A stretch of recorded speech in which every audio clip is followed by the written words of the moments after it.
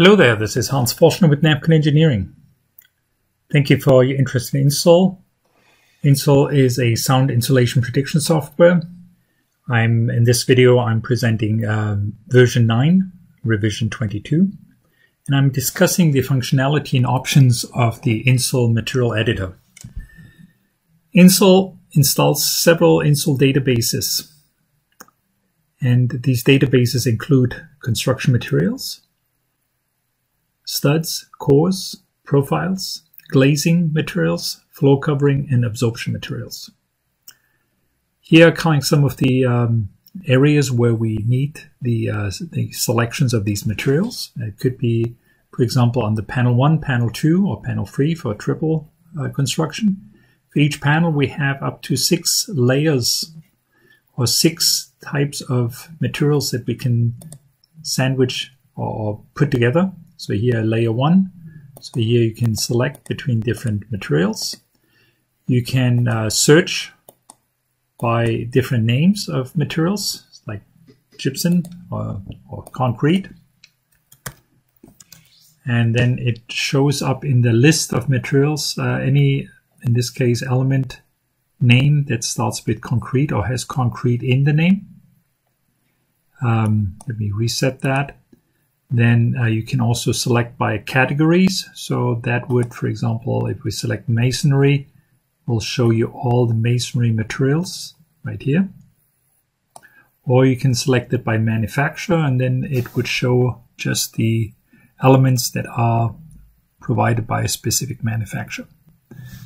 Under frames, we have the absorption materials, also in the database.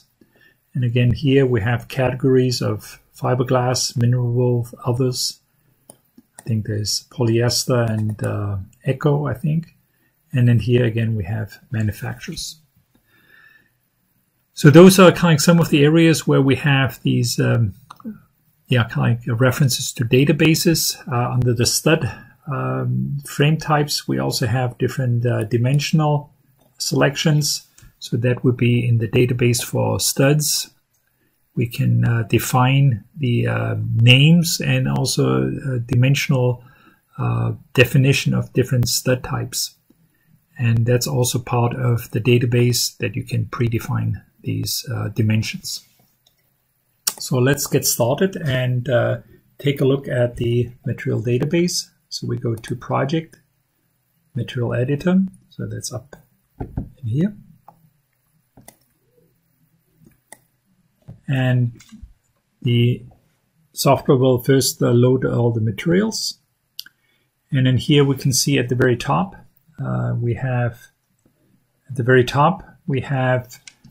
different selections for materials, the profiles. So that's steel profiles, glazing materials, floor covering, absorption, core, and stud dimensions. Below that, we see custom and INSUL. So here we can flip back and forth between the INSUL database information that is available. And again, this is installed at the installation of the software, and custom materials. So that is a list of materials that I created or were created by copying things from INSUL or created from scratch by adding a new material. So here we have add item. So you can start with any new material and define all the parameters for that. So one of the parameters is, of course, the name. Then you can select from a category and which category you want to assign that material. And so here is gypsum. Then what type of materials do you have? Is it isotropic? Isotropic means it's consistently out of one material, where we can just define that with mass, stiffness, the thickness, and a loss factor. If it's orthotropic, just like wood, then you may have a situation where the properties are not necessarily the same in all directions. So you may have additional parameters to show the variation that you have in different directions.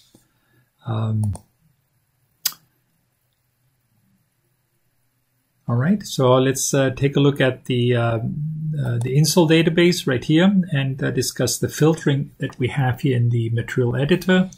So first of all, there is a icon with the 2 dots here. We can select by categories, by type or manufacturers, just similar to the generic GUI from INSUL. But in this case, this is just defining the material selection within the database. So if we select by glazing, that would select all the glazing materials, right?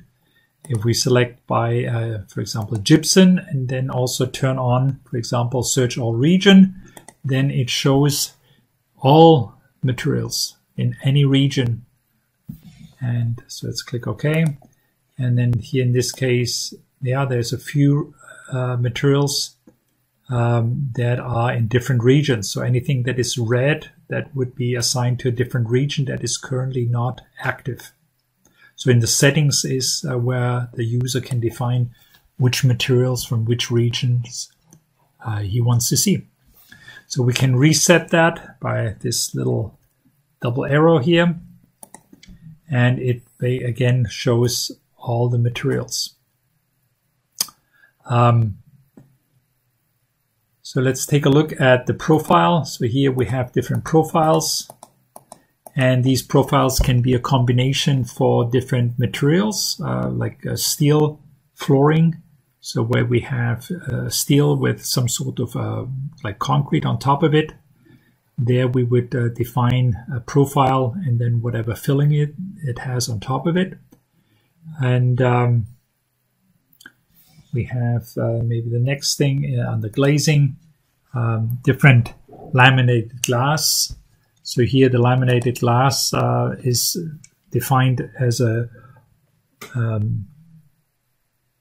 elastic core material with a side A and side B, and a core, elastic core material in between. And so again, here we can define these different properties, and then of course benchmark it later with measurement data. If you have different core materials that you want to add into the database, so here we have the core materials. So here are some of the Saflex AC41, or some of those DuPont glass materials or core materials that are already in the software here. Then we have absorption materials. Here we have different categories, fiber, mineral wool, and so on. And then in terms of the properties, thickness, density, and the flow resistivity. All right. Under the studs, again, here we just have these dimensional definitions. And again, you can copy any of those into the custom library by clicking on the copy to custom list. It copies it over. It puts the name with a copy in it. So with that, it's an indication that this is a copied element. If you want to change the name, you can modify that and say modified or whatever you would like to change the name. And again, here we can change any of these parameters with that. All right. And then down here, you can change the region settings. So the region settings basically allows you to assign it to different countries. And with that, right here, we can say this material is available in these regions.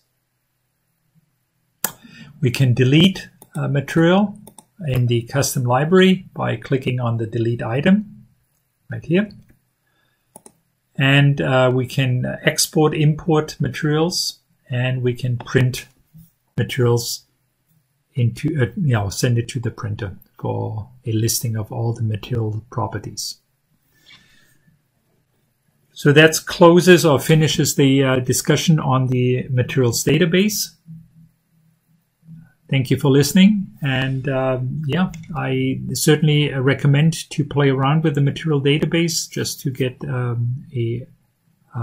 good overview of the materials, and then also how to copy and modify materials.